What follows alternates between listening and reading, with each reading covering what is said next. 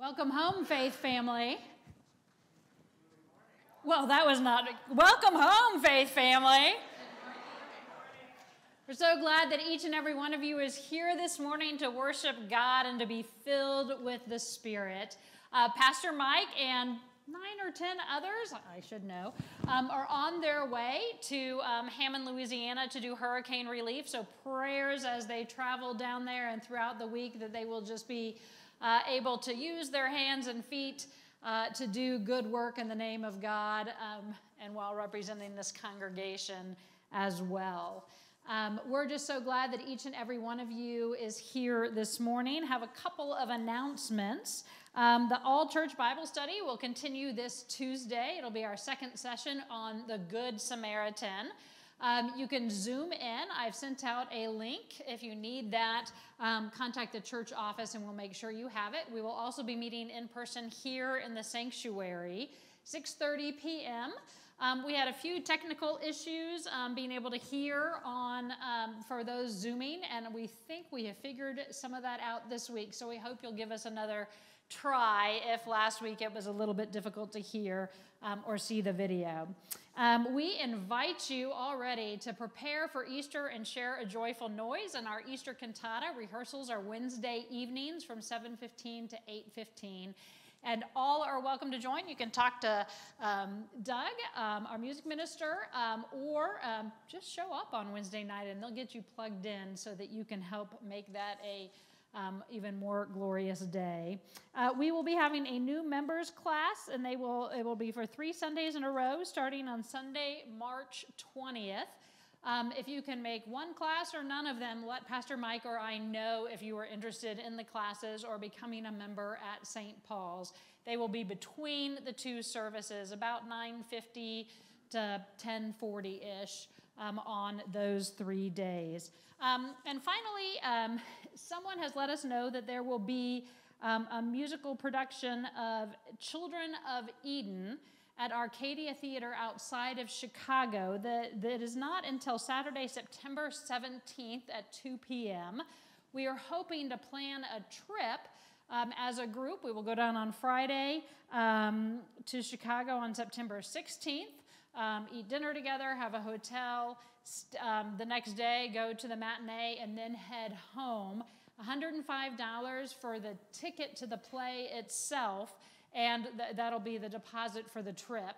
And we will get the rest of the information out as soon as possible. We have to know to get group tickets, though, by February 13th. So it's a long way off, but we have to know within 2 weeks if people are interested so that we can get group tickets for that event. We will be sending out a constant contact this week.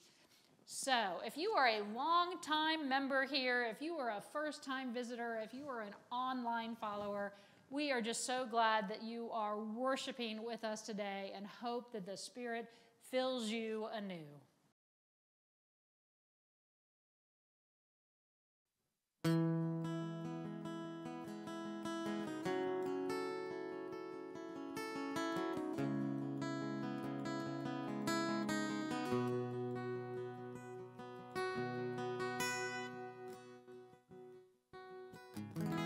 Seasons come and days go by. We are born and then we die. Life's but a blink of an eye here in this place. Voices calling from the mist, with temptations to resist. But our life is more than this here in this place. Oh, when all is said and done, and our time has finally come, what will we say for what we have done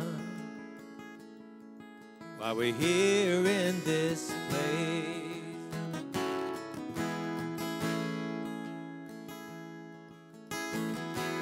All man's glory light the fields, and the beauty this earth yields will one day wither and be still here in this place.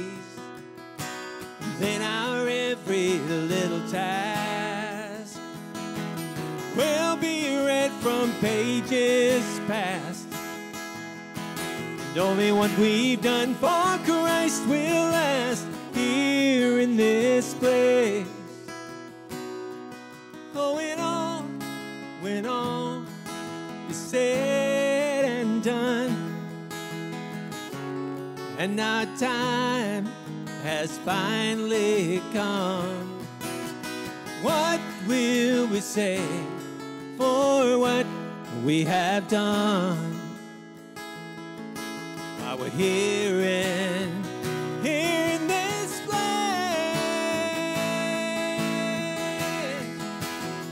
here in this place,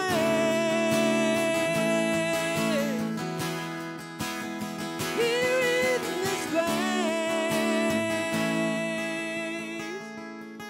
Oh, when all is said and done, and our time has finally come, what will we say for what we have done while we're here in this place, here in this place, here in this place.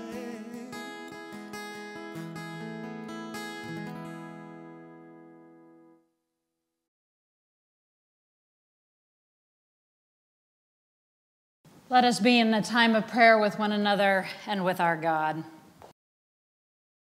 Father God, Jesus looked up to you and called you Dad. We understand through Jesus' relationship with you that you want us to love one another as families love one another, to know that you are protector and nurturer of us and our lives, the mother hen, the guiding father. So God, help us to recognize your love for us, to see ourselves as your children, to see ourselves as brothers and sisters, each to the other. All throughout the world, we have brothers and sisters that you have created, God. Help us to be that family, to not always get along, and sometimes even we might bicker, but to respect and love one another, understanding that we all come from and are loved by you. God, we're so thankful that you are a loving God, and we know that you know our hearts and minds, God, even better than we know them ourselves. So reside there, God, knowing our prayers, our worries, our sorrows, rejoicing with us in our joys.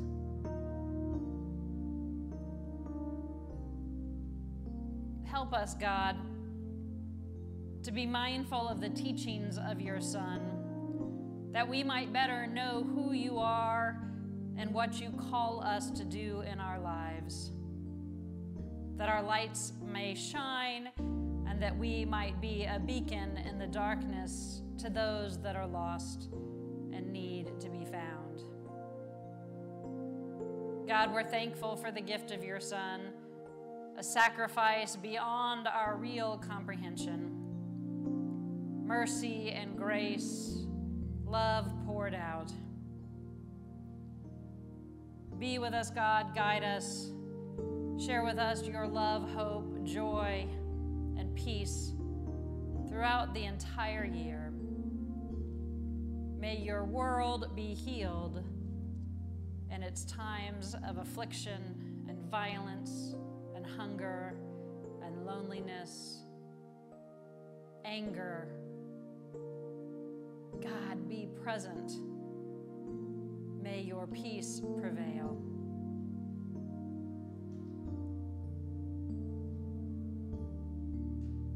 We reach out to you today through song and the words that your Son taught us to help us pray to you.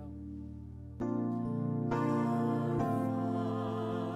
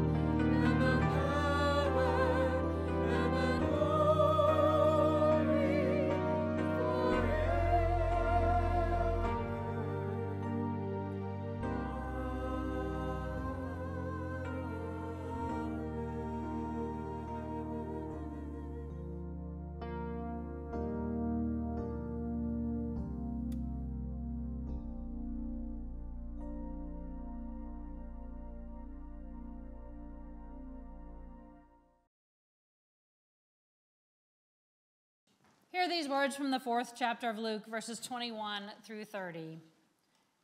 He began by saying to them, "Today this scripture is fulfilled in your hearing." All spoke well of him and were amazed at the gracious words that came from his lips.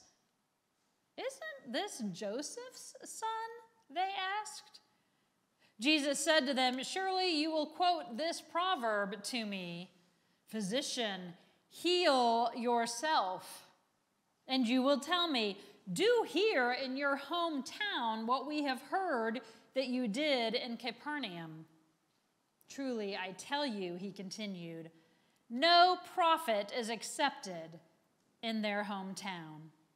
I assure you that there were many widows in Israel in Elijah's time, when the sky was shut for 3.5 years and there was a severe famine throughout the land. Yet Elijah was not sent to any of them, but to a widow in Zarephath in the region of Sidon. And there were many in Israel with leprosy in the time of Elisha the prophet, yet not one of them was cleansed, only Naaman the Syrian." All the people in the synagogue were furious when they heard this. They got up, drove him out of the town, and took him to the brow of the hill on which the town was built, in order to throw him off the cliff. But he walked right through the crowd and went on his way. I loved my childhood, and I loved to go back to where I came from, to the place that gave me roots, that in many ways made me who and what I am today. The hard thing about going back is that even though they helped to make me who and what I am today, they can't seem to ever really see me as who and what I am today. They always see me as that little girl that wore glasses with no lenses so she could intentionally rub her eye in the middle of a conversation with you. Or that middle school kid that wore socks pinned to herself because she was suffering from static cling. Yes, I did those things. I did lots of things like that. And I wonder why it is so hard for the people that knew me then to respect me for what it is that I do now. It is not unusual for me to get reacquainted with someone from my early years through Facebook or high school or college reunions and have them ask several times, "You're a pastor? You're a pastor?" Like a pastor of a church? Like a church that people actually attend? Today, Jesus experiences this. Jesus has just been tempted in the desert, resisted that temptation, and is full of the Holy Spirit. Jesus has truly begun his ministry, and people are starting to hear about him, follow him, and be in awe of him. And then he goes home, where he grew up, where they have helped to give him roots. And he does what he has always done. He goes to church and he reads the scripture. But this time Jesus adds a little bit more. Jesus lets his people know, those who know him best, that he is the fulfillment of that scripture. At first, they are excited, amazed at the gracious words that came from Jesus' lips. They have been waiting for this moment, the Son of God, to be known to them. But then they remember, hey, wait a minute. Isn't this Joseph's son? The scripture is a bit vague at this point. Do the hometown folks really begin to question and doubt Jesus? Or does Jesus just assume they will because they have remembered that they know him? Because the next thing that Jesus utters is a reference to the proverb, "Physician, heal thyself." He knows that they are going to want proof, a big act of some kind, a sign. We want to understand, to believe, but we know you. You're Joseph's son. It is interesting how we put limits on people or have great expectations of people, sometimes just because of who their people are or how long we have known them. When I was in college, I was part of the program Best Buddies. The area group homes paired us up with persons with intellectual disabilities, and we did things together monthly. And Wade was my buddy. He loved to come to all my intramural games, which made things easy, and he would run up and down the side of the court or field and cheer me on, no matter how I was doing. It rocked. Well, about mid-year, I learned that the founder of the organization, Anthony, was going to come to our chapter meeting. Everyone was really excited. I went to the meeting and felt like everyone was acting really weird. I felt like I was totally missing something. It was almost like Anthony could walk on water or something. We had a circle discussion, and I made a few observations about things I thought could be better. There was a gasp in the room, and I was really confused. But after the meeting, Anthony asked if he could follow up with me. We talked for another 30 or 45 minutes. He was a nice guy with a good heart. It wasn't until I read the campus paper the next day that I learned that Anthony's last name is Shriver, and he is indeed brother to Maria Shriver and son to Eunice Shriver, herself born a Kennedy. Now it all made sense. I think he loved the fact that I didn't know who he belonged to and could just judge him and his work on its merit alone. I must admit, though, I'm not sure I could have played it cool had I known from the beginning who his people are. Why is it that we often doubt our own people? Sometimes it is our own family, even our own offspring or our parents. More often, it is someone that we have known secondhand through our communities our entire lives. They have watched us at school, seen us grow up at church, playing in our yards, shoveling their driveways, delivering your papers. We may not know them intimately, but we have known them and helped raise them in our own ways. Yet sometimes have a hard time believing that they might ever be more than just Joseph's son. They will always be the good kid that stays out of trouble, but see, this is how the community of Jesus is seeing him.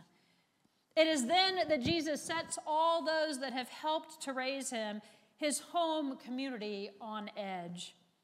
He basically refuses to heal thyself, to give them proof, and even cites scripture around Elijah and Elisha and how they had to go far away for those around them to recognize their gifts and accept them as they are and not try to see them as they were. They may have even had to go outside of the holiest of places to be accepted and not questioned and tested. How far do you have to travel from home before you begin to feel that you can accomplish all that you know you can? How far do you have to travel before someone recognizes the wings that you have sprouted and quits trying to judge you solely on the roots that they helped you form? See, we plant seeds and we water the plant and we pray for good roots and then have a hard time beholding or believing it when beautiful fruit blossoms, even though that is what we have prayed for throughout our lives. Jesus' hometown folks are so incensed by his refusal to prove to them his status, or they're jealous, or they're beginning to doubt what he has claimed, or there are probably a lot of emotions floating around out here. They are so furious, though, that they march Jesus to the top of a hill in order to throw him off the cliff. This does seem a bit extreme to me, but Jesus is also making extreme claims. Sometimes it is hard enough to believe that little Tommy that always pulled all the girls' pigtails is now an advocate for women's rights. Imagine how far of a leap it might have been to see the carpenter's son, a good family, always active in church, but now thinks he is the Son of God. And almost convinced me as well. He seems so genuine. His words so gracious, but now he won't prove it to us, says he must distance himself from us. It is said that those that know and love us the best can also hurt us the most. Truer words have never been spoken. What happens when we don't feel like our own family supports us, believe in us, and can see our wings? What happens when those who have helped shape us and watered the seed they have planted want to cut us back to our roots? When I worked at the children's home 25 years ago, that was the saddest thing to me.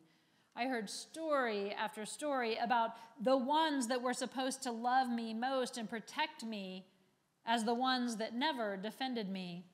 And they lent me out to friends, literally, and encouraged me to get drunk at an early age because it was cute. Imagine how difficult it would be to spread your wings if you never even grew roots. Luckily, this type of rejection is really rare, albeit too often at the same time. Don't we love those that know us the best because they know us the best, but also fear their rejection the most? Don't we often feel some kind of rejection from those that know us the best because they have seen our faults, our idiosyncrasies, our stumbling blocks, and have a hard time believing that we really can do amazing things? I can't tell you how many times a proud parent will declare the amazing things their children are doing, even their adult children, but also tell me how hard it is to believe that they are. There is a second side to this story and how the community responds. They believe in what they have heard about Jesus, but they also want a piece of it. They are excited that he has come home and hope that he will help all of them, their synagogue, to make it on the map. Wonders will be told about Jesus coming home and all the things he did there. But Jesus doesn't play that game. Jesus isn't who he is for notoriety or fame, but to change the world. Jesus doesn't want Nazareth to be on the map because he is from there. He wants them to be on the map because they believe. So Jesus ends up on a high hill, surrounded by those that know him best, that have raised him, that are furious because he will not perform a sign. And Jesus asserts that you can never really be accepted in your hometown. And he walks right through the crowd and goes on his way. Thanks be to God. Amen.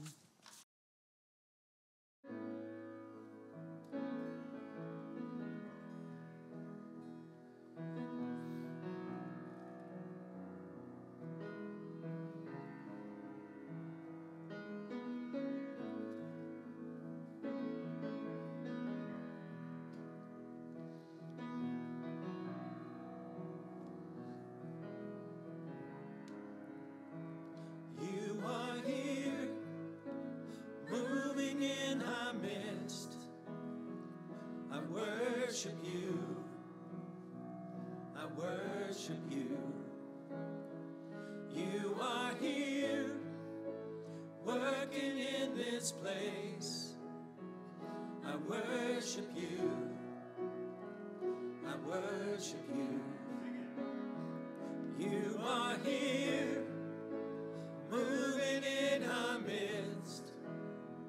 I worship you. I worship you. You are here, working in this place. I worship you. I worship you.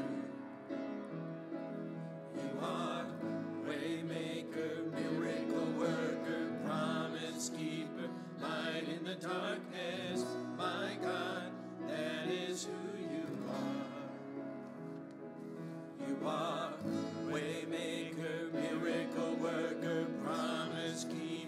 light in the darkness. My God, that is who you are. You are here, touching every heart. I worship you. I worship you. You are here, healing every heart. I worship you.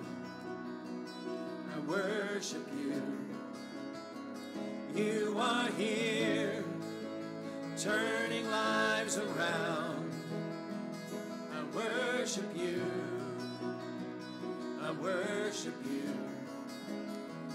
You are here, mending every heart. I worship you. I worship you. You are waymaker, miracle worker, promise keeper, light in the darkness. My God, that is who you are. You are waymaker, miracle worker, promise keeper, light in the darkness. My God, that is who you are. Waymaker, miracle worker, promise keeper, light in the darkness. My God, that is who you are. Waymaker, miracle worker, promise keeper, light in the darkness. My God, that is who you are.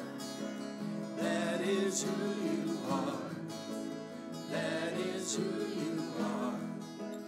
That is who you are. That is who you are. That is who you are. That is who you are. That is who you are. That is who you are. Waymaker, miracle worker, promise keeper, light in the darkness. My God, that is who you are. You are waymaker, miracle worker, promise keeper, light in the darkness. My God, that is who you are. When I don't see it, you're working. Even when I don't feel it, you're working. You never stop working. You never stop working. Even when I don't see it, you're working. Even when I don't feel it, you're working. You never stop working. You never stop working.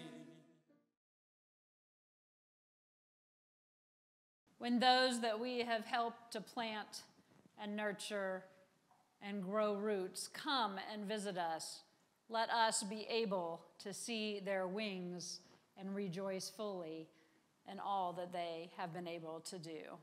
May God bless and keep you. May God's face shine upon you and bring you peace until we meet again, my friends. And the mission of St. Paul's is to be a place of worship, refuge, and outreach. Go in peace. Amen.